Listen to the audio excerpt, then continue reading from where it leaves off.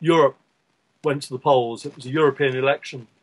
And it was my idea to produce a beautiful, aesthetically pleasing, standalone photograph from each of the European nations, just one, so that when each nation was being profiled in the Independent, we could run my picture as the picture. For instance, in Belgium, I remember photographing the Butte de Lyon just outside Brussels at the Waterloo battlefield, which seemed pretty symbolic as being what Europe was about.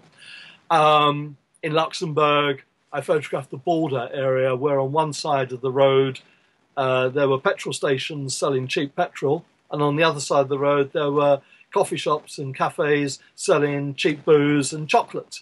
And just to get that one picture took a whole day of finding the right position and the right lighting, but it was a picture based on knowledge and information that I was carrying around with me. Obviously, I did other material as well, politicians, etc., etc. But this was my sort of scene-setting type pictures.